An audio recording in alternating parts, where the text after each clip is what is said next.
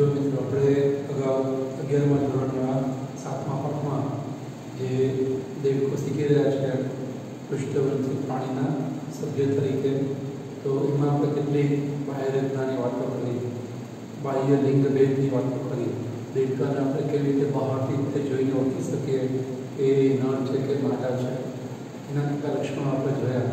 એ સિવાય કેટલી ખાસ લાક્ષણિકતાઓ, રચનાઓ, એના શરીરની કે વિવિધ ભાગો કે રચનાઓ છે એની આપણે વાત શીખ્યા. હવે આજે આપણે એના વિવિધ તંત્રોની વાત કરીએ છીએ. આપણે ગયા વખતે કોઈ પણ ઉચ્ચ પ્રાણીમાં, ખાસ તો પૃષ્ઠવંશી પ્રાણીમાં જે કંઈ અંગતંત્ર હોય એ 7 પ્રકારના, મુખ્યત્વે 7 પ્રકાર.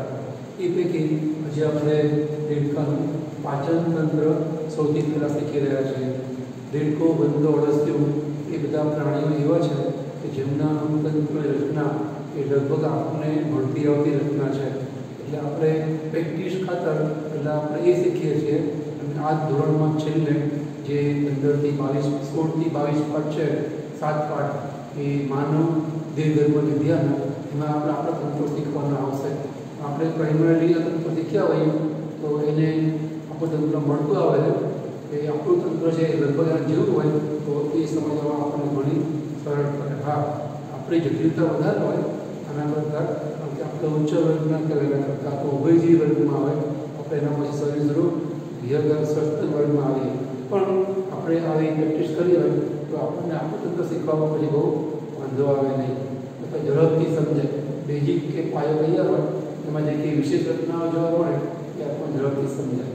કઈ દૃષ્ટિકોણથી અહીંયા સૌથી પહેલાં આજે દેડકાનું પાચન તંત્ર જોઈએ છે.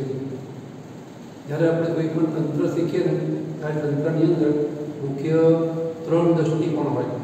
પહેલો દૃષ્ટિકોણ તો એ તંત્ર બહારથી કેવું દેખાય છે, તંત્રની બહાર રચના. તંત્ર તો બહાર દેખાય શરીરમાં હોય, પણ શરીરને કાપવા, ચીરવાથી, ખોલવાથી જે આપણને દેખાય એ બાહ્ય રચના કહેવાય, એને એનાટોમી કહેવાય. પછી એના જે અંગો છે, જે તે તંત્રના અંગો, ફેફસા કે જઠર કે હૃદય, એ અંગો છે, એને આપણે કાપી અને એની અંદર કઈ પેશીઓ છે જોઈએ, જે આપણે અગાઉ 6ઠ્ઠા પાઠમાં જોયું હતું. વનસ્પતિ અંતરરચના, સૂર્યમુખી મકાઈના આપણે મૂળ પ્રકાર પર્ણ હોય એને કાપી આડછેદ દઈએ, એમાં આપણને પેશીઓ કેવી જોવા મળે છે, બૃહતકીય, દ્રવતકીય, એના વિવિધ વિસ્તારો આપણે કીધેલા, અધિસ્તરીય, આધાર, પેશીતંત્ર વગેરે વિસ્તારો જોવા મળે. એમ અહીંયા પણ એ અંગતંત્રોમાં જે અંગો હોય એ અંગોની અંતરરચના કેવી છે, એટલે એની અંદર કઈ કઈ પ્રાણી પેશીઓ કેવી રીતે ગોઠવાયેલી છે, શું એનું મહત્વ છે, એનું કાર્ય છે, એ અંતરરચના કહેવાય, હિસ્ટોલોજી કહેવાય. અને ત્રીજો જે ભાગ છે તંત્રનો એ છે એનું કાર્ય, જે તે તંત્ર એનું કામ કેવી રીતે કરે. જેમ કે અહીંયા આપણે શીખીએ છીએ પાચન તંત્ર, ડાયજેસ્ટિવ સિસ્ટમ, તો એની અંદર ડાયજેશન એટલે કે પાચનનું કામ કેવી રીતના થઈ રહ્યું છે. શ્વસન તંત્રમાં શ્વસન વાયુઓની આપલે કેવી રીતના થાય છે. ઉત્સર્જન તંત્રમાં મૂત્રનું નિર્માણ, આપણો શરીરનો પ્રવાહી કચરો, પેશાબ, એને મૂત્રપિંડ કેવી રીતે અલગ કરે છે, તો એની જૈવિક ક્રિયા કહેવાય.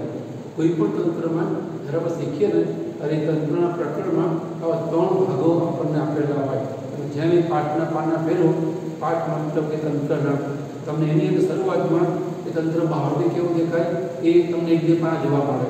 પછી બીજા 1-2 પાના ફેરવો તો 1-2-3 પાના તમને એની અંતરરચના સમજાવેલી હોય. અને પછીના છેલ્લા કેટલાક પાનામાં એ તંત્રના વિવિધ અંગો ભેગા મળી અને તંત્રના ભાગ્યાઓનું કાર્ય કેવી રીતના કરે છે એ જે ધાર્મિક ક્રિયાની સમજણથી આપેલી હોય.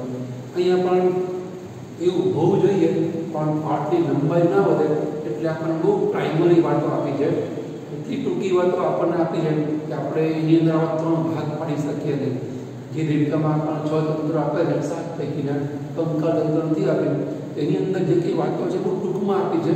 રચના, બાહ્ય, અંતસ્થ અને ધાર્મિક ક્રિયાઓ, એ બધું સરવાળે એક ફકરામાં આપણને ટૂંકમાં આપેલું છે.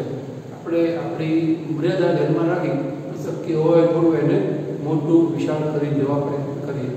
તો એક તો કોઈ પણ તંત્રમાં 3 દૃષ્ટિકોણ હોય, 3 દૃષ્ટિકોણથી ભણવાનું હોય, એ આપણે વાત કરી.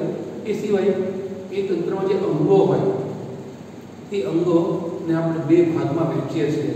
એક તો જે તે તંત્રમાં આવતા અંગો હોય કુલ એ પૈકીના કેટલાક મુખ્ય અંગો હોય. આપણે શીખીએ છીએ પાચન તંત્ર, તો એમાં મુખ્ય પાચન અંગો હોય અને એ સિવાયના અંગોને કહેવાય ગૌણ અથવા તો સહાયક પાચન અથવા પાચક અંગો. હવે આ વાત હું તમને અગાઉના લેક્ચરમાં સમજાવી છે કે ગૌણનો મતલબ હોય કે ના હોય તો ચાલે. આ તો મુખ્ય વસ્તુ છે, આ તો ગૌણ છે, એ હોય ના હોય એ અર્થમાં ગૌણ નથી. અહીંયા મુખ્ય એટલે શું, એ તંત્રની જેવી ક્રિયા જે અંગ કરે એને તંત્રનો મુખ્ય અંગ કહેવાય. જેમ કે ફેફસા એ શ્વસન તંત્રનો મુખ્ય અવયવ છે, કારણ કે CO2 ની આપણે જ કરે છે. શ્વાસ નળીને નાક તો એને માર્ગ પૂરો પાડે છે. ઉત્સર્જન તંત્રમાં એક જોડ મૂત્રપિંડ એ મુખ્ય અંગ કહેવાય. એ લોહીમાંથી પેશાબ અને કચરો અલગ પાડે છે. મૂત્રવાહિની મૂત્રાશયનો વહનને સંગ્રહનું કામ કરે છે. મૂત્રમાં તેનો નિકાલ કરે છે. તો આવી રીતે જે તે તંત્રમાં જે અંગો આવેલા હોય એ પૈકી એક કે વધારે અંગો એ તંત્રની જે મુખ્ય ક્રિયા કરતા હોય તો એને કહેવાય મુખ્ય અંગો. અહીંયા પાચન તંત્રમાં મુખદ્વારથી લઈ મોઢું, મુખદ્વારથી લઈ અને મળનો નિકાલ થાય એ મળ દ્વાર સુધીનો સળંગ કે પોલો માર્ગ છે. જો કે આંતરડું એ વળાંકર ગોઠવાયેલું હોય, ગૂંચળામાં ગોઠવાયેલું હોય, પણ એ સળંગ પોલો માર્ગ તો છે. તો મુખદ્વારથી લઈ અને મળદ્વાર સુધીનો સળંગ પોલો માર્ગ છે એને કહેવાય મુખ્ય પાચન અંગો. એમાં જઠર, નાના પાંદડા એ બધું આવી જાય, અન્નનળી, કંઠનળી એ બધાને કહેવાય મુખ્ય પાચન અંગો. અને એ મુખ્ય પાચન અંગો જે નળિકાના રૂપમાં હોય એ જો સાઈડમાં જોડાયેલા હોય એને કહેવાય સહાયક પાચન અંગો. અથવા ખાસ તો અહીંયા આ તંત્રની અંદર, પાચન તંત્રની અંદર એ સહાયક અંગો જે પ્રકારની ગ્રંથિઓ છે એ તેને સહાયક પાચક ગ્રંથિઓ પણ કહેવાય, અથવા એને ઉપપાચક ગ્રંથિઓ પણ કહેવાય. કારણ કે અહીંયા જે મુખ્ય પાચન અંગો છે એ પણ મોટાભાગના ગ્રંથિઓ તરીકે વર્તે છે. ગ્રંથિઓ એટલે શું, જે કોઈને કોઈ સ્ત્રાવો ઉત્પન્ન કરે, જે કોઈને કોઈ સ્ત્રાવો છે એનું શ્રવણ કરે એને ગ્રંથિઓ આપણે કહીએ છીએ. જેમ કે ગળામાં થાઇરોઇડ નામની ગ્રંથિ હોય, એ થાઇરોક્સિન નામનો અંતઃસ્ત્રાવ ઉત્પન્ન કરે, જે આપણે આ ધોરણ છેલ્લા 22માં પાઠમાં શીખવાનું આવશે એ વખતે વધારે વાત કરીશું. અહીંયા પણ કેટલા જરૂરી જે અંતઃસ્ત્રાવો, ઉત્સેચકો છે એનો સ્ત્રાવ કરે એ આ મુખ્ય અંગોના કેટલાક અંગો છે એવું કામ કરે છે. એટલે એને પણ ગ્રંથિઓ પણ કહેવાય અને મુખ્ય પાચન અંગો પણ કહેવાય. અને એ બાકીના બે અંગો છે, આ યકૃત, સ્વાદુપિંડ, એ સાઈડમાં જોડાય. આજે આપણો સળંગ પોલો માર્ગ છે એમાં સાઈડમાં જોડાય છે. એ નલિકાનો ભાગ નથી. સળંગ જે માર્ગ છે, નલિકાનો માર્ગ મુખદ્વારથી લઈ અને મળ સુધીનો સાઈડમાં જોડાય છે. એટલે આ લાલ કલરનો બતાવી યકૃત અને હોય પીળા કલરનું આપણી પાસે લીલો કલર અવેલેબલ છે, લીલા કલરનું સ્વાદુપિંડ. બે અંગો છે એને કહેવાય સહાયક પાચક અંગો અથવા તો સહાયક ઉપપાચક ગ્રંથિઓ. પહેલા આપણે જોઈએ મુખ્ય પાચન અંગો જે દ્વારથી શરૂ કરી અને મળ દ્વાર સુધી ફેલાયેલા હોય. સૌથી પહેલા છે દેડકો પોતાનો બે જડબાઓ ખોલી અને મોઢું ખોલે. આપણે પણ ડૉક્ટર પાસે જે માંદા હોય ડૉક્ટર આપણને આમ કરવાનું કહે છે અને મોઢું ખોલીએ તો સામે જે આપણને છિદ્ર દેખાય એ આપણું છિદ્ર અન્નનળીનું અને શ્વાસ નળીનું કોમન છિદ્ર છે. એમાં એટલે હવા પણ જાય છે અને ખોરાક પણ જાય છે. આગળ જઈ તો બે ભાગ અલગ પડી જાય. આગળ શ્વાસ નળી છે, શ્વાસ નળી પાછળની બાજુએ અન્નનળી છે. બે નળીની ઉપર વી શેપનો પડદો હોય, એ પડદો મોટા ભાગે અન્નનળીને બંધ રાખે, શ્વાસ નળી હંમેશા ખુલ્લી રાખે. આપણે જાગતા હોય કે ઊંઘતા હોય શ્વાસ લેવા મૂકવાનું ચાલુ હોય.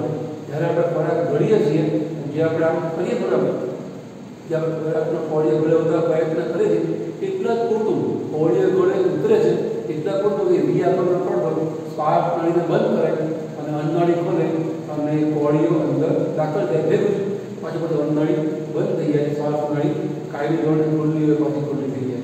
એનો મતલબ તમે શ્વાસ લેવાની ક્રિયા અને ખોરાક ગળવાની ક્રિયા બે જોડે કરી શકાય નહીં. કારણ કે શ્વાસ નળી અને અન્નનળી આઈધર ઓર ઓપન રહી શકે, બેમાંથી એક ખુલ્લી રહી શકે. બે ખુલ્લી ના રહે, બે બંધ ના રહે. શ્વાસ નળી સદૈવ ખુલ્લી રહે, ફક્ત ખોરાકનો પડે ગળવા પડતી બંધ થઈ જાય. તમે ખોરાક ગળો શ્વાસ ના લેવાય, શ્વાસ વગર ખોરાક ગળી શકાય નહીં. આપણે ઘણીને કહેતા અંતરાશ જાય, અંતરાશ ખાતા ખાતા જેને બહુ બોલવાની ટેવ કે બોલવાની જરૂર પડી હોય અને જો એ ગળતી વખતે બોલવા જાય તો શું થાય કે થોડોક પાણીમાં ઉતરે તો પુષ્કળ ઉધરસ આવે, નાકમાંથી આંખમાંથી પાણી પડે, એ પર તીખાશ ખટાશ હોય તો કાનમાં કમરા બળતા એવું લાગવા માંડે, પુષ્કળ ઉધરસ પણ ચડે અને એને શરીર ખાંસી જે બી જરૂરી શ્વાસ નળીમાં દાખલ થયું છે એને બહાર કાઢવા માટે પ્રયત્ન આપણું શરીર કરે. જ્યાં સુધી નીકળે ત્યાં સુધી ઉધરસ એવું ચાલુ રહે. એ ઉધરસ જોડે કફ જોડે બધી નીકળી જાય એને આપણે અંતરાશ કહીએ. જે ખોરાકનો પાચક રસ છે તે ખોરાક છે અંદર અંતરાશ મતલબ કે પાણીમાં દાખલ થવા પ્રયત્ન કરે એ દાખલ થાય. અહીંયા પણ દેડકાના મોઢું ખોલાવો સામે જે આડી જેવું છિદ્ર જોવા મળે એને કહેવાય અન્નનળીનું છિદ્ર. આપણે અગાઉ સમજ્યા છીએ દેડકામાં ગરદન જોવા મળશે નહીં અને ગરદનના અભાવે દેડકામાં જે કંઠનળી છે બહુ ટૂંકી હોય. ચપટી જે નાની નળી જેવો શરૂઆતનો ભાગ છે આપણો એને કહેવાય કંઠનળી. આપણે કંઠનળી મોટી હોય, દેડકામાં કંઠનળી નાની હોય. આપણે ગરદન છે એટલે આપણામાં કંઠનળી મોટી હોય, દેડકામાં કંઠનળી આપણને થોડી નાની છે જોવા મળે. અહીંયા શરૂઆતનો ભાગ કંઠનળી, પછીનો ટૂંકો અન્નનળીનો ભાગ. અન્નનળી પણ આપણે ગરદનના કારણે ઘણી લાંબી હોય, લગભગ 5 સેન્ટીમીટરની આસપાસની આપણી અન્નનળી છે હોય છે. શરૂ કરો તે છાતીના મધ્ય ભાગ સુધી અન્નનળી લંબાયેલી હોય. દેડકામાં ગરદનનો અભાવ છે એટલે અન્નનળી બહુ ટૂંકી હોય. જે પણ આપણે ટૂંકી અન્નનળી બતાવી છે એ અન્નનળીની અંદર મેં ઊભા લીટાઓ કર્યા છે. એ ડિઝાઇનના લીટાઓ નથી, એની અંદર ફરતે અન્નનળી દિવાલમાં સ્નાયુ આવેલા હોય. એ સ્નાયુને લઈ અને અન્નનળી જરૂરિયાત પ્રમાણે ખોરાકના કદ પ્રમાણે પહોળી કે સાંકડી છે થઈ શકે. સાંકડી જ રહે પણ ખોરાકના કદ પ્રમાણે, માનો કે દેડકો છે ઈટા આવે છે, વ્યવહારે મોટું ઈટા પકડે તો એ પ્રમાણે ગળી જવા માટે અન્નનળી એટલી પહોળી થવી જોઈએ તો જ તે શિકારને મોટા કદના જીવડાને ગળી શકે. ટૂંકમાં અન્નનળી છે એ સ્નાયુલ છે. સ્નાયુલ એનો મતલબ સ્નાયુથી સભર, એમાં પુષ્કળ સ્નાયુ આવેલા હોય, એને પણ જરૂરિયાત પ્રમાણેનું કદ છે વધી શકે. એના લીધે આપણે બતાવેલા છે. પછી નીચેનો ભાગ છે એ જઠર કહેવાય, જેમાં થોડોક સમય ખોરાકનો સંગ્રહ થાય. અન્ન સંગ્રહ કહેવાય. નિમ્ન અપૃષ્ઠવર્તી પ્રાણીઓમાં ખોરાકનો સંગ્રહ કરતી પાચન ભાગની કોથળી, ઉચ્ચ પ્રાણીઓમાં આપણે જઠર કહીએ છીએ. જઠરની બરાબર આ ભાગમાં આગળ હૃદય હોય, તેને કહેવાય હૃદયગામી જઠર.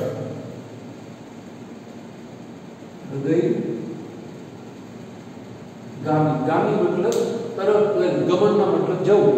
હૃદય તરફ રહેલી જઠરનો ભાગ એ તેને કહેવાય હૃદયગામી જઠર. આપણે અહીંયા પરિવહન કરતા સમર્થ હોય હૃદય દોડશું જરૂરથી એકદમ હૃદય બતાવેલો નહીં.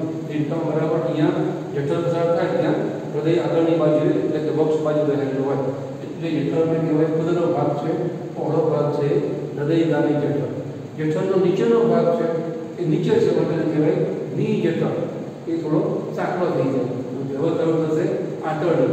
આંતર મતલબ આંતરડું, એ ભાગને કહેવાય ની જઠર.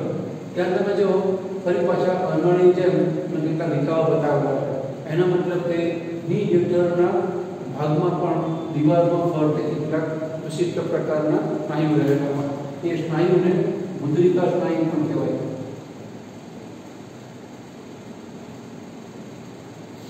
મુદ્રિકા સ્નાયુઓ અથવા તેને ઇંગ્લિશમાં કહેવાય સ્ફિન્ક્ટર મસલ.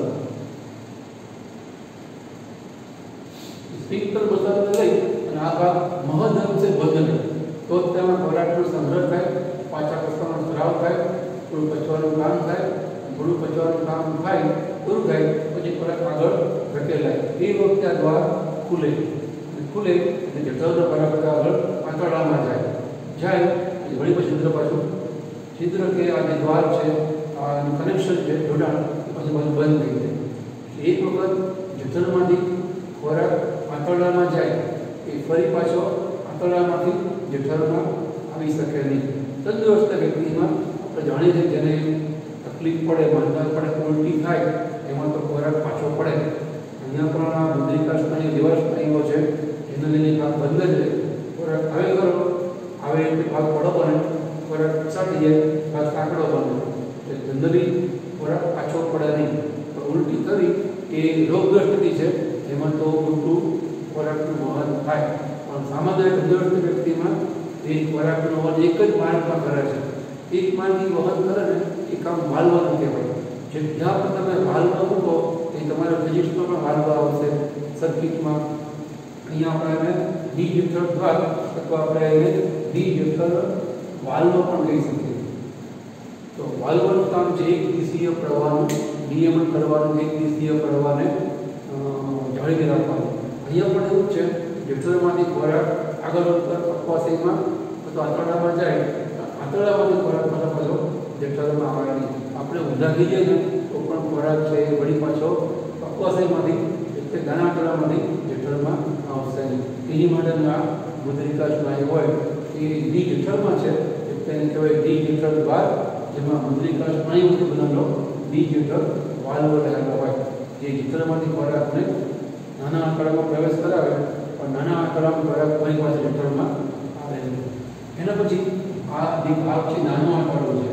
નાનું આંતરડું લંબાઈમાં મોટું હોય, આ મોટું આંતરડું છે એ લંબાઈમાં નાનું હોય, પણ વ્યાસની દ્રષ્ટિએ આપણે એને નાનું કે મોટું આંતરડું કહીએ છીએ.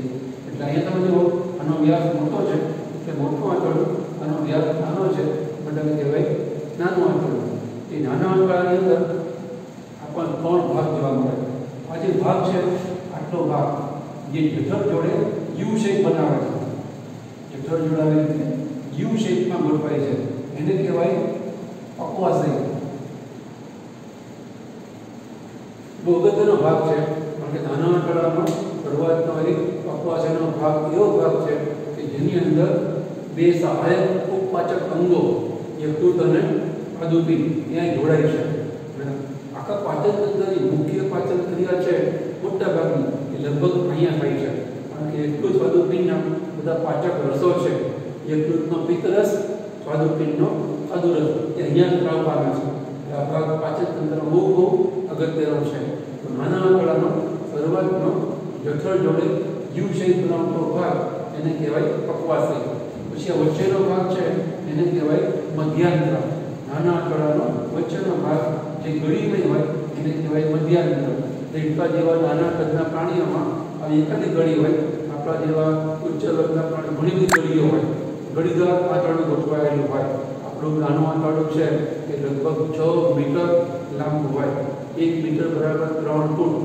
ફક્ત નાનું આંતરડું છે, મોટું આંતરડું નાનો જેટલો આપણે ગણતા નથી એ 18 ફૂટ લાંબુ હોય. એ એકદમ ઉતરાવે ગોઠવાયેલું હોય. ઉતરાવે ગોઠવવાનો ફાયદો શું? કે ખોરાક ધીમે ધીમે પસાર થાય, કારણ કે વારંવાર ટર્ન લેવાનો આવે ને વળાંક લેવાનો આવે.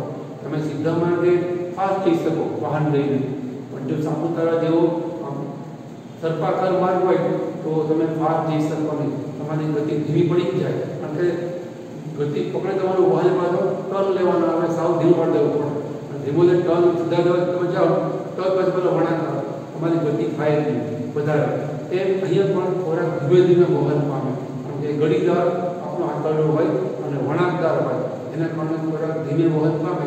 એને પચવાનો અને પચ્યા પછી આપણા શરીરને એમાંથી પચેલા ઘટકોને શોષવાનો ટાઈમ પૂરતો મળે, એટલે કુદરતે એને એકદમ ગળીદાર વળાંકદાર ગોઠવેલું છે, ફોલ્ડિંગ વાળું રાખેલું છે. અહીંયા પણ આપણા દેડકાના કદ પ્રમાણે આવું ફોલ્ડિંગ એટલે કે વળાંક ગળી જેવા મળે, એના કારણે ખોરાક ધીમે પસાર થાય તો ખોરાકને પચવાનો અને પચેલા ખોરાકમાંથી શોષણ કરવાનો સમય પૂરતો મળી રહે. અહીંયા એ મધ્યાંત્ર છે. એના પછી છેલ્લો આટલો ભાગ છે કે જે હવે નાના આંતરડાનો ભાગ જોડાશે મોટા આંતરડા જોડે, એને આપણે કહીએ છીએ શેષાંત્ર. શેષ એટલે વધેલું. ભાગાકારમાં આપણે ભાજક, ભાગફળ અને શેષ કહીએ ને, છેલ્લે જે વધે શેષ કહેવાય. નાના આંતરડાનો છેલ્લો વધેલો ભાગ એને કહેવાય શેષ આંત્ર. આંત્ર એટલે આંતરડું, નાના આંતરડાનો શેષ ભાગ તેને કહેવાય શેષાંત્ર. 3 ભાગો આપણને નાના આંતરડામાં જોવા મળે. એના પછી આ મોટું આંતરડું છે, એમાં આપણને આવા 2 ભાગ જોવા મળશે. આ મળાશય, એના પણ 3 ભાગ કહેવાય. આ ઉપરનો ભાગ છે એને કહેવાય મોટું આંતરડું, એને ઇંગ્લિશમાં કોલોન કહેવાય. પછી આ મળાશય એને ઇંગ્લિશમાં રેક્ટમ કહેવાય. અને એના પછી નીચેનો ભાગ એને કહેવાય અવસરણી, એને કહેવાય ક્લોઆકા. હવે મોટા આંતરડાના 3 ભાગમાં એવો ભાગ કે જે જોડાય શેષાંત્ર જોડે એને કહેવાય મોટું આંતરડું અથવા કોલોન. એના પછી જ્યાં મળ સંગ્રહાય એ ભાગ ભણાશે અને આ મોટા આંતરડાનો એવો ભાગ કે જ્યાં મૂત્રાશય ખુલે છે એટલે હવે આ ભાગ કેવો છે મોટા આંતરડાનો જ્યાંથી મૂત્ર પસાર થશે અને ઉપરથી મળાશયમાંથી આવતું મળ પણ પસાર થશે આટલો ભાગ છે ને એ મળ માટે અને મૂત્ર માટે થઈ ગયો સામાન્ય એટલે એ માર્ગને આપણે હવે મળ માર્ગ કે મૂત્ર માર્ગ એવું લેબલ આપી શકીએ નહીં એવું નામ નિર્દેશન કરી શકીએ નહીં એટલે એનું નામ આપે છે અવસારણી અવસારણી એ મોટા આંતરડાનો એવો ભાગ છે જેમાં મળ અને મૂત્રનો નિકાલ જોર થાય છે થાય વારાફરતી પણ એ જ માર્ગે થાય છે એટલે કહેવાય અવસારણી છેલ્લે જ્યાં શરીરની બહાર ખુલે આ કાપાઈ ચામડી બતાવી છે છિદ્ર અહીંયા હોય એને તે અવસારણી દ્વાર એમાં પણ મુદ્રિકા સ્નાયુ આપણને જોવા મળે અહીંયા પણ આપણને મુદ્રિકા સ્નાયુથી સુરક્ષિત એવું અવસાન દ્વાર જોવા મળે જ્યારે અહીંયા દબાણપૂર્વક મૂત્ર કે મળનો નિકાલ થાય એ વખતે જે ભાગ ખુલે અને મળ કરતા નિકાલ જેવું પામે એનું વળી બતાવવા પાછું એ મુદ્રિકા સ્નાયુ છિદ્ર છે અવસાની દ્વાર છે એ બંધ થઈ જાય એના કારણે વાતાવરણમાં જે રોગકારક ઇન્ફેક્શન છે અંદરની બાજુએ પાચન માર્ગમાં લાગે અહીંયા આ દ્વિખંડી મૂત્રાશય છે મૂત્રાનો સમય બધી કોથળી એને એટલા માટે દ્વિખંડી કુદરત રાખેલ છે થોડું કદનું વધે અહીંયા વચમાં ખાંચો પાડો વળી એ કોથળી પહોળી બને તો મૂત્રનો સંગ્રહ છે એ વધારે થાય લાંબા ગાળે મૂત્ર ત્યાગ કરવાનો થાય પોતે નાની હોય તો જ ભરાઈ જાય તો જ મૂત્ર ત્યાગ કરવાનો થાય ફ્રીક્વન્ટલી વારંવાર અને વારંવાર મૂત્ર ત્યાગ થાય એટલે આ છિદ્રો વારંવાર ખુલે એટલી વાર ઇન્ફેક્શનનો ચાન્સ રહે એટલે કુદરતે એ કોથળી છે એને થોડી વચમાં ખાંચો આપી અને બે ખાનાવાળી વચમાં તો પડદો ના હોય કડક જ છે ખાંચાના કારણે બહારથી આપણે લાગે કે એની અંદર બે ભાગો છે તે દ્વિખંડી છે એ દ્વિખંડીને કહેવાય દ્વિખંડી એવી મૂત્રાશય નામની કોથળી એમાં મૂત્ર ક્યાંથી આવે કેવી રીતે ભરાય એ બધી વાતો આપણે પછી શીખશું પણ પાચન તંત્રમાં જોડાયો છે એટલે આપણે યાદ રાખવાનું એ સિવાય અહીંયા આ જે ભાગ બતાવ્યો આ તો ખરેખર તો કોથળી જ છે આપણે બ્લેડ વડે કાપો મૂકી આટલી ચામડી કાઢી નાખી છે એની અંદરની બાજુએ મૂત્રાશય કઈ રીતે ખુલે એ બતાવ્યું છે મૂત્રાશય રૂપી આ કોથળી છે એ અંદર જ્યાં ખુલે છિદ્ર આપણે બતાવ્યું છે આ ભાગ કાપી નાખ્યો છે અધરવાઇઝ આપણને બહારથી ખબર નહીં પડે અગર મૂત્રાશય બહારથી જોડાય તો અંદર એ ક્યાં ખુલે છે તો આટલો ભાગ છે એ કાપી બતાવેલો કહેવાય બ્લેડ વડે કાપી એટલો ભાગ ખુલ્લો ગયેલો છે અંદર ખબર પડે કે મૂત્રાશય જ્યાંથી ખુલે છે અહીંયા પણ સ્નાયુ આપેલા છે એ સ્નાયુ એટલે મુદ્રિકા સ્નાયુ જેવા સ્નાયુ નથી પણ એ સ્નાયુ છે એના કારણે મૂત્ર એમાં સંગ્રહાય કોથળી પહોળી બને થોડી એમાં સ્થિતિસ્થાપકતા રહે એ હેતુસર આપણે થોડા સ્નાયુ ત્યાં બતાવેલા છે પાછળ મુખ્ય પાચન માર્ગ અને મુખ્ય પાચન અવયવ મુખ દ્વારથી લઈ અને મળદ્વાર સુધી 3 જગ્યાએ મુદ્રિકા સ્નાયુ આવે એક તો અન્નળીમાં નીચ જઠરમાં અને અવસાની વારની ઉપર આખા પાચન માર્ગમાં 3 જગ્યાએ મુદ્રિકા સ્નાયુઓથી ખોરાકનું વહન એક જ દિશામાં થાય એનું નિયમન કરવાની સગવડતા કુદરતે આપેલી છે એના પછી સહાયક પાચક અંગો જોઈએ એ પહેલા આ એક અંગની વાત કરી લઈએ એકચ્યુઅલી પાચન તંત્રનો આભાર નથી લખ્યું છે બરોડ બરોડને કહેવાય ઇંગ્લિશમાં સ્પ્લીન સ્પ્લીન મતલબ બરોડ એ બરોડ છે એ પરિવહન તંત્રનું અંગ છે અહીંયા આપણે એ પાચન માર્ગ જો જોડાયેલો છે એ દોરવું પડે પણ હવે દોરીએ ખરા પાચન માર્ગના ભાગમાં એનો ઉલ્લેખ ખાસ આવે નહીં દોર વધારે તમને બતાવવાના નામનું લેબલિંગ કરો એ બરોડ છે એકચ્યુઅલી આપણા શરીરનું સંરક્ષણાત્મક અંગ છે પ્રોટેક્ટિવ ઓર્ગન છે ડિફેન્સ ઓર્ગન છે જે આપણા શરીરમાં રક્તકણનું સંગ્રહસ્થાન કહેવાય શ્વેત કણો પણ એમાં સંગ્રહાય અને આપણને એક રોગકારક સામે લડવાની શક્તિ મળે એ પ્રકારનું અંગ છે એ આપણે જે તંત્રમાં આગળ વધવાની વાત કરશું ટૂંકમાં બરોડ છે એનો વધારે આપણે કોઈ ગણતરી તો ઉલ્લેખ આ તંત્રમાં કરવાનો આવશે હવે આપણે જોઈએ સહાયક અથવા ગૌણ પાચન અંગો કોઈ યકૃત અને સ્વાદુપિંડ આ તો ધ્યાનથી જો લાલ કલરનો આપણે એટલું જ બતાવ્યું છે એ ઘેરા કિરમજી રંગનું હોય ઘેરો કિરમજી એટલે ઈંટ જેવો રંગ એટલે લગભગ લાલ જેવો મરૂન જેવો રંગ હોય એમાં આવી રીતે 3 ખંડો હોય 1 2 3 ખંડોનું એવું એક ત્રિખંડી યકૃત છે એકચ્યુઅલી યકૃત છે ને એ દ્વિખંડી છે આ રહ્યો એ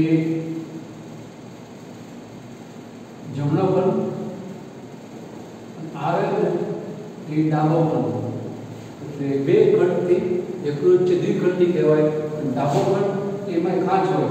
ડાબો ખંડ છે એ વળી પાછો બે ઉપખંડોમાં વહેંચાય છે. એટલા માટે યકૃત આપણને બહાર કેવું લાગે ત્રિખંડી છે. જઠરની પાછળ છે એટલે આટલો ભાગ બતાવે છે તૂટક લાઈનથી, એટલે કે પાછળની બાજુ છે. તો ત્રણ ખંડ યકૃત તેમાં ઘણી નળીઓ હોય. યકૃતનું મુખ્ય કામ છે એ પિત્તરસ નામનો પાચક રસ ઉત્પન્ન કરવાનો. એ પિત્તરસને ઉત્પન્ન કરીને વહન કરવા માટે ઘણી બધી નળીઓ આવેલી હોય. અહીંયા આ નળીઓ કઈ આપણે એ બધાને કહેવાય યકૃત નળીઓ અથવા તો યકૃત નળીઓ. એ નળીઓ છેવટે બધી ભેગી મળી અને એક નળી બનાવે, એને કહેવાય સામાન્ય પિત્ત નળી. આ બધી યકૃત નળીઓ અથવા તો પિત્ત નળીઓ, પિત્ત કેશિકાઓ ભેગી મળી પિત્ત વાહિકા પિત્ત વાહિનીઓ બનાવે યકૃત નળીઓ. છેવટે જેમાં ખુલે એને કહેવાય આ ભાગને કહેવાય સામાન્ય પિત્ત નળી. એ સામાન્ય પિત્ત નળી એ કોથળીમાં ખુલે. યકૃત જે ત્રિખંડી દેખાય છે આપણને એ મધ્ય ખંડની નીચે હોય. એકચ્યુઅલી આપણને દેખાય નહીં અથવા આપણે સમજવામાં દોર્યું છે, પણ યકૃતના એ અંદરની બાજુએ હોય. યકૃતનો જે ત્રણ ખંડોનું જે રચના ગોઠવણી હોય એમાં વચ્ચેના ખંડમાં નીચે આ કોથળી ગોઠવાય નાની આવી ગોઠવવાના દાણાના સાઈડની કોથળી હોય. એ કોથળી મધ્યખંડ નીચે હોય, મધ્યખંડ ઉપર ન તમે પણ તમને કોથળી દેખાય. એ તો આપણે સમજાવવા માટે અહીંયા દોરી છે, પણ યકૃત કોઈ ઢંકાય નહીં હોય. યકૃતમાં જાડું રોટલા જેવું પડ હોય લગાવેલું હોય, રોટલા જેવું પડ એ પ્રકારનું જાડું યકૃત આપણને જોવા મળે. તો એમાં વચ્ચેના ખંડમાં મધ્ય ખંડમાં નીચે જોવા મળતી કોથળી એનું નામ છે પિત્તાશય. યકૃતનો જે પિત્તરસ છે એ આપણે સંગ્રહાય, કારણ કે આપણે 24 કલાક ખાતા નથી. જ્યારે ખાઈએ ત્યારે પચાવવા માટે પિત્તરસ નામના પાચકની જરૂર પડે. પણ યકૃત તો પિત્તરસ છે દાહક ઉત્પન્ન કરે જ છે. જ્યારે વ્યક્તિ ખાતો નથી કે પ્રાણી ખોરાક ખાતા નથી ત્યારે યકૃત જે ઉત્પન્ન કરે પિત્તરસ એ આમાં સંગ્રહાય, એટલે એને જે પિત્તાશય. એનો મતલબ થયો કે વ્યક્તિ ભૂખી રહે તો એનું પિત્તાશય મોટું થઈ જાય. કારણ કે વ્યક્તિ ભૂખી રહે એટલે પિત્તરસનો વપરાશ ન થાય, એના કારણે પિત્તરસ આમાં સંગ્રહાય જ જાય. એના કારણે કદ છે વધે, અમુક કદ સુધી વધે પછી એ એબ્સોર્બ થઈ જાય. પણ કોઈ વ્યક્તિ મરે અને એનું પોસ્ટમોર્ટમ થાય અને જો એનું પિત્તાશય મોટું જોવા મળે એનો મતલબ લાંબા સમયથી આને ખોરાક આપવામાં આવેલો નથી. લાંબા સમય વ્યક્તિ ભૂખ્યો હશે તો જ એનું પિત્તાશય છે મોટું છે. તમને કારણ તરીકે આવું અગાઉ ભૂતકાળમાં પૂછાયેલું છે કે ભૂખ્યા દેડકાનું પિત્તાશય ફૂલેલું હોય છે. હવે તમને એ આવડે ને કે ભૂખ્યા દેડકામાં ખોરાક નહીં ખાવાને કારણે પાચક રસ એવા પિત્તરસનો વપરાશ કરતો નથી. આથી યકૃત તો પિત્તરસને ઉત્પન્ન કરે જ છે, પણ એ યકૃતનો પિત્તરસ છે એ પિત્તાશયમાં સંગ્રહ પામે છે અને વપરાશ નહીં થવાના કારણે અને પિત્તાશયમાં સંગ્રહ પામવાના કારણે કે સંગ્રહ હોવાના કારણે પિત્તાશયનું બધા આપણને મોટું જોવા મળે છે. આમ ભૂખ્યા દેડકા અથવા કોઈ પણ પ્રાણીમાં પિત્તાશય છે આપણને કદમાં મોટું જોવા મળે. તો એ પિત્તાશય નામની કોથળી અને એમાં પિત્તરસ પણ લીલા કલરનો હોય. એ બધો પિત્તરસ છે આ નળીમાં તો અહીંયા કપાસમાં ઠલવાય. ક્યારે કેવી ઠલવાય એ આપણે આગળ વાતો કરશું આપણા તંત્ર વખતે, માનવ પાચન તંત્ર વખતે. અહીંયા આ તંત્રમાં આપણને પાચન ક્રિયા બહુ વિગતમાં સમજાવી હતી. થોડી સમજ આપણે પુસ્તક આગળ ઉપર ટૂંકમાં એ આ યકૃત અને એમાંથી ઉત્પન્ન પિત્તાશયમાં સામાન્ય પિત્ત દ્વારા સંગ્રહ. અહીંયા પછી મૂળાના પાંદડા જેવી એક આપણે ગ્રંથિ બતાવી છે, એને કહેવાય સ્વાદુપિંડ. સ્વાદુપિંડનું મુખ્ય કામ છે સ્વાદુ રસ નામનો પાચક રસ ઉત્પન્ન કરવાનો. સ્વાદુ રસ નામનો પાચક રસ એ અહીંયા પુષ્કળ નળીઓ આવેલી હતી, સૂક્ષ્મ નળીઓ, એને સ્વાદુપિંડ નલિકાઓ કહેવાય. એ સ્વાદુપિંડ નલિકાઓ દ્વારા સ્વાદુપિંડ જે બહુખંડી ગ્રંથિ કહેવાય. તો આપણે હમણાં કીધું ને યકૃત છે ત્રિખંડી ગ્રંથિ છે અને મુખ્ય કામ પિત્તરસ નામના પાચક રસને ઉત્પન્ન કરવાનું.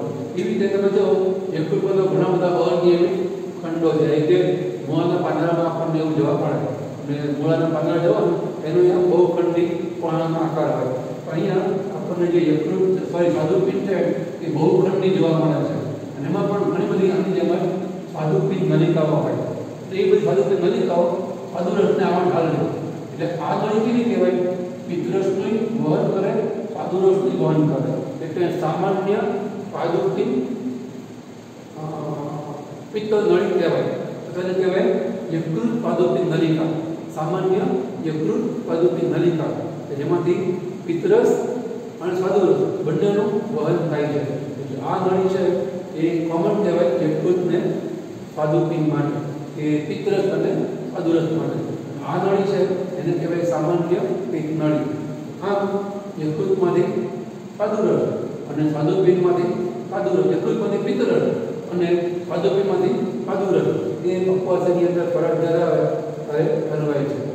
હવે પિત્તરસ સ્વાદુપિંડનું શું કામ છે એ આપણે નેક્સ્ટ લેક્ચરમાં જોઈશું. થોડી સામાન્ય વાત કરીએ છે તો બે પાચક રસો છે, પણ એ પાચક રસોનું ચોક્કસ કામ એ કહેવા જઈએ આપણે તો કહેવાય કે પિત્તરસ જે પિત્તાશયમાં હોય ને એમાં પાચક ઉત્સેચક હોય જ નહીં. પિત્તરસની અંદર કોઈ પાચક ઉત્સેચકો આપણને જોવા મળે નહીં. કઈ પાચન ક્રિયામાં ત્રાવ પામે છે, તો એ કામ શું કરે છે, એની પાસે ખોરાકને પચાવવાના કોઈ ઉત્સેચકો કે રસાયણો છે નહીં. તો એ કામ શું કરે, એ ખોરાકને બેઝિક કરે. કારણ કે ખોરાક જ્યારે પક્વાશયમાં આવે ત્યારે એમાં પિત્તરસ અને સ્વાદુરસ ઠરવાય, પણ આવે ક્યાંથી પક્વાશયમાં? જઠરમાંથી.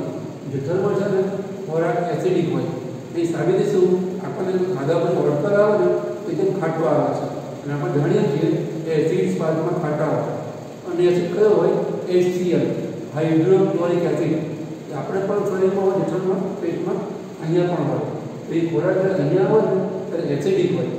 આજે સ્વાદુપિંડના સ્વાદુરસ છે ને એ બેઝિક માધ્યમમાં કામ કરે. તો અહીંયા આ પિત્તરસ છે ને એ સ્વાદુરસ માટે બેઝિક માધ્યમ ઉત્પન્ન કરે. જઠરમાંથી આપણા ખોરાકની એસિડિટી એટલે કે અમ્લીયતા દૂર કરે અને બેઝિક માધ્યમ છે એને ઉત્પન્ન કરે, જેને લઈ અને પછી સ્વાદુરસ છે કામ કરે. એ સિવાય બીજા પણ બે કામ કરે પિત્તરસ. એક કામને કહેવાય તૈલાદીકરણ, ઇમલ્સિફિકેશન અથવા તૈલાદીકરણ, અને બીજું એક કામ છે એને કહેવાય સાબુનીકરણ, સેપોનિફિકેશન અથવા સાબુનીકરણ. એટલે કે બે કામ છે એ ચરબીને પચાવવા માટેના અને પચેલી ચરબીને શોષવા માટેના અગત્યના કામ છે. પહેલું છે સાબુનીકરણ અને એક છે તૈલાદીકરણ. તો તૈલાદીકરણ એટલે શું કે આપણને ખબર છે કસ્ટડીનું પાણી લઈએ અને એમાં તેલ ભરીએ, બે અલગ રહેશે, બેની ઘનતા અલગ છે, ઇમિસિબલ છે, એક જેમાં મિક્સ નહીં થાય. એટલે કસ્ટડીમાં હમણાં દબાવી જોરથી એને હલાવો, થોડી વખત લાગશે કે તેલ ને પાણી મિક્સ થઈ ગયા છે, પણ થોડી વખત કરશો ને સ્થિર રાખીને તો વળી તેલ ને પાણી બે અલગ થઈ જાય. તમે જ્યારે જોરથી હલાવો છો કસ્ટડીને પાણી તેલને અંદર ભરીને, એ વખતે આપણને મિક્સ થઈ ગયું હોય એવું થોડી વખત કેમ લાગે છે? કારણ કે તેલના નાના નાના બિંદુઓ, ડ્રોપલેટ, બિંદુ પરની બિંદુડીઓ, ડ્રોપ ને ડ્રોપલેટ એ પાણીમાં ફેલાઈ જાય. એટલે આપણને ઘણી વાર લાગે, આભાસ થાય કે તેલમાં પાણી ઓગળી ગયું, તેલમાં પાણી ભળી ગયું. એમ ચરબીનો મોટો કણ, ચરબીનું મોટું ટીપું, તેલનો આટલો ભાગ એ પાણીમાં નાના નાના બિંદુ કે બિંદુના રૂપમાં પાણીમાં ફેલાઈ જાય છે. પહેલી વાર શું થાય, જેમ તમારા ઘરમાં કુકર હોય એમાં તમે બટાકા બાફો તો તમને ખબર હોય તમારા મગજના બટાકા મોટા હોય ને તો કાપી નાખે છે. બટાકા કાપો નહીં તો શું, કાપવાથી એની ખુલ્લી સપાટી ક્ષેત્રફળ વધારે પડ્યું થઈ જાય, એને કારણે વરાળ વધારે લાગે, જલ્દી બફાય. તમે અવડો મોટો બટાકો એકદમ મૂકો, શક્ય છે કે મોટા ભાગે બફાઈ જાય, અંદરની બાજુ કઠણ રહે, કારણ કે અંદર સુધી વરાળ પહોંચે નહીં. એટલે આપણે કાપી નાખીએ છીએ, બહુ મોટું 3-4 ટકા કરીએ છીએ, એને કારણે એમાં વરાળ પાતળ થાય, સપાટી ખુલ્લી એની વધી જાય અને બફાઈ જાય. એવી રીતે ચરબીયુક્ત ખોરાક છે એ પચાવવા બહુ વાર લાગતી હોય છે. એના માટે શું કરે કુદરત? પિત્તરસ છે એ પિત્તરસના પિત્તક્ષાર કે પિત્તરસ એ ચરબીના મોટા ખોરાકના ટુકડા, નાના નાના ટુકડા ભરેલા, ચરબી મોટા પ્રવાહી સ્વરૂપમાં હોય તો એને નાના નાના ટુકડાઓમાં એટલે નાના નાના કણોમાં ફેરવી નાખે. તો ચરબીના મોટા કણોને નાના કણોમાં ફેરવવું એ કામને કહેવાય તૈલાદીકરણ. એને પણ ચરબીનું પાચન એકદમ ફાસ્ટ થાય. એ સિવાય ચરબી પચી જાય પછી જે ઉત્પન્ન થાય ને એ જાડું ઘટ્ટ પ્રવાહી હોય. હવે જાડા ઘટ્ટ પ્રવાહી શોષવા વાર હોય, એટલો સમય ખોરાક શરીરમાં રોકાતો નથી. અમે કેવું એક વાર ખાઈએ એટલે તો આગળ વધતું જાય, 15-20 કલાકે એનું વિસર્જન થઈ જાય. એ વહેતી ગંગામાંથી આપણે લાભ લેવાનો હોય, ખોરાક વહેતો હોય એ હૃદયમાં એનું પાચન થઈ જવું જોઈએ અને પચનની વસ્તુનું શોષણ થઈ જવું જોઈએ.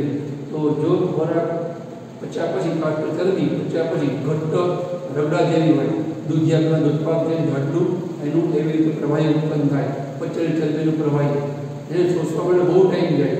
મેં કીધું એમ ખોરાક એટલું પાચન માર્ગમાં રોકાય નહીં. તો એ વખતે આ પિત્તરસ શું કરે, એકદમ સાબુના ફીણ જેવા પાતળા સ્વરૂપમાં ભરી નાખે. આપણને ખબર છે સાબુનું ફીણ પાણી કરતાં પાતળું કહેવાય, પણ તે પાણીની ડોલ અડધી ભરી હોય, તમે એમાં પાવડર નાખો, સાબુનો પાવડર જોશથી હલાવો, ડોલ આખી ભરાઈ જાય છે. હવે થોડી ડોલમાં પાણી તો અડધું હતું, તે કેમ ભરાઈ ગઈ? થોડું એમાં હવા દાખલ થઈ અને ફીણ થઈ, ફીણ લઈ એ આખું ભરાઈ ગઈ પાતળા ડોલ એવું લાગે છે. એવું સેમ કામ આ પિત્તરસ કરે. એ પણ પચેલી ચરબીનું ઘટ્ટ રગડા જેવું પ્રવાહી અને સાબુના ફીણ જેવા સ્વરૂપમાં ફેરવી નાખે, એકદમ પહોળો થઈ જાય, પાતળું ને એકદમ કોમી ફીણ જેવું થઈ જાય. હવે ફીણને શોષવામાં એકદમ સરળતા રહે, ઝડપથી શોષાઈ જાય. તો પચેલી ચરબીનું શોષણ ફાસ્ટ કરે, એના માટે શું કરે પિત્તરસ, એને સાબુના ફીણ જેવા સ્વરૂપમાં ફેરવી નાખે. એટલે એ પ્રક્રિયા કહેવાય સાબુનીકરણની પ્રક્રિયા. એને સાબુને કોઈ લેવા દેવા નથી, પણ સાબુ જેવું ફીણ હોય અહીંયા ફીણ થાય છે એટલે એને કહેવાય સાબુકરણની ક્રિયા. તો પિત્તરસના જે 3 કામ છે એ તમને યાદ રહ્યા હશે. હવે પહેલું કામ તો કરે પક્વાશયમાં સાદુરસ માટે બેઝિક માધ્યમ ઉત્પન્ન કરે. બીજું કામ ચરબીનું પાચન ઝડપી બને એટલે જે કરે ચરબીના મોટા કણોને નાના કણો ફેરવાનું એ કામને કહેવાય તૈલારીકરણ. અને ચરબી પચ્યા પછી જે ઘટ્ટ પ્રવાહી ઉત્પન્ન થાય દુધિયાનું, એને સાબુના ફીણ જેવા સ્વરૂપમાં ફેરવે, એને કારણે પચેલી ચરબીનું શોષણ છે એ પણ ફાસ્ટ થાય, એને કહેવાય સાબુનીકરણ. તો આમ ભલે યકૃતનો પિત્તરસ છે એ પચાવવાની ક્ષમતા ધરાવતો નથી, એની પાસે પાચક ઉત્સેચકો નથી, પણ આવા 3 અગત્યના કામ કરે છે માટે એની પાસે ભલે પાચક ઉત્સેચકો ના હોય છતાં પણ પાચનની ક્રિયામાં ઘણો અગત્યનો ફાળો આપે છે એવું કહેવાય. આ વિધાન પણ આપણને ઘણી વાર કારણ તરીકે પૂછાયું છે કે ઉત્સેચક વિહીન પિત્તરસ પાચન ક્રિયામાં અગત્યનો છે. ઉત્સેચક વિહીન પિત્તરસ પાચન ક્રિયામાં અનિવાર્ય છે. તમારે 3 મુદ્દા ટૂંકમાં સમજાવવાના કે એ તૈલારીકરણ કરે છે, સાબુકરણ કરે છે અને આલ્કલીય બેઝિક માધ્યમ ઉત્પન્ન કરે છે. તમારે થોડું એક સમજાવવાનું, 5, 6, 7 લાઈન થાય ન થઈ. તો આવી રીતે સહાયક પાચક અંગ જેવું યકૃત છે એ પોતાના પિત્તરસ દ્વારા આવા 3 કામ કરે. 3 જ કામ કરે એવું નહીં, બીજા ઘણા કામ કરે. આપણા લેવલ પ્રમાણે 3 કામ આપણે યાદ રાખવાનું. એવી રીતે સાદુ પીનો સાદુ રસ છે એ શું કામ કરે પાચનની ક્રિયામાં એ આપણે નેક્સ્ટ ટાઈમમાં જોઈશું. આખી પાચન તંત્રની પાચન ક્રિયાને આપણે ટૂંકમાં જ્યારે સમજવા પ્રયત્ન કરશું ત્યારે સાદુ પીને પણ આપણે જોડે ભણી લઈશું. અહીંયા આપણે આખા દેશના પાચન તંત્રની વાતો બાહ્યાકાર વિદ્યા દૃષ્ટિથી છે. આપણા કોર્સમાં અંતઃકરણની જ્યારે આપણે આપણું તંત્ર શીખીએ ને પાચનનું ત્યારે આવશે કે આની દિવાલમાં કઈ કઈ પેશીઓ રહેલી હોય, એના બધા પ્રાણી પેશીઓ શીખવી પડશે, પછી આપણને પેશીની ગોઠવણી આમાં સમજાય. પણ એ બધું આગળ ઉપર આવશે. અત્યારે ફક્ત તંત્રના 3 વ્યક્તિ પણ આવે, બાહ્ય રચના જે આપણે શીખ્યા, અંતઃકરણના એ આપણે આ દેશના કોર્સમાં નથી. અને છેલ્લે પાચન ક્રિયા એ આપણે થોડી આ વાત કરી પિત્તરસની. હવે અંદર જે ખોરાક પચે જે નિકાલ પામે એ આપણે નેક્સ્ટ ટાઈમ જોઈએ. આજે આટલું રાખીએ છીએ. તમે લોકો વિડીયો સ્ટોપ કરીને ફિગર દ્વારા પ્રયત્ન કરજો. આપણી જે ટેક્સ્ટ બુક છે એનસીઆરટીની એની અંદર ફિગર જે આપી છે એના કરતાં આપણી ફિગર થોડી જુદી છે, કારણ કે એ ફિગરની અંદર આપણે સાદું પિન દોરી આપી નથી. કોઈ કારણસર એ ફિગરમાં સાદું પિન છે રહી ગયું છે. તમે આવી ફિગર દોરશો ને તો પણ તમારી ફિગર છે પરીક્ષામાં લોકલ કે બોર્ડની કોઈ પણ પેપર જે કરે એ સાચી પાડશે, કારણ કે આની અંદર બધા અંગો છે દોર્યા છે. એની અંદર બીજા કેટલાક તંત્રોના વધારાના અંગો બતાવ્યા છે. પાચન તંત્રમાં મુખ્યત્વે આપણે પાચન અંગો બતાવવાના હોય, અને એ બુકની અંદર થોડા બીજા અંગો પણ બતાવે કે કોણ જે જોડાયેલા હોય એની આપણે જરૂર નથી. એટલા માટે તમે આ ફિગર દોરશો ને તો પણ તમને ઉપરથી આ ફિગર વધારે ઇઝી લાગશે. તો આપણે જે ફિગર કરતા આ ફિગર પણ દોરી શકો છો. અને આ બુકની ફિગર તો છે, તમને નામ સહિતની ફિગર દોરતા આવડતો જોઈએ. તમને 5 માર્કનો પ્રશ્ન પૂછાય કે રેખાના પાછળમાં દોરી નામ નિર્દેશન કરી અને તેના પાછળ નંબરનું વર્ણન કરો. આપણે જે વર્ણન કર્યું ટૂંકમાં તમારે વર્ણન કરવાનું. 2 માર્કની ફિગર હોય, 3 માર્કનું વર્ણન હોય. ખાસ બધા ફિગર દોરી અને નામ આપી મોઢે કરવા પ્રયત્ન કરો. જે છેલ્લો વિભાગ છે પાચન ક્રિયા એ નેક્સ્ટ ટાઈમ લઈશું. એના પછી બાકીના જે 5 તંત્ર બાકી રહે પણ આપણે હવે નેટ લેક્ચરમાં લઈ શકીએ.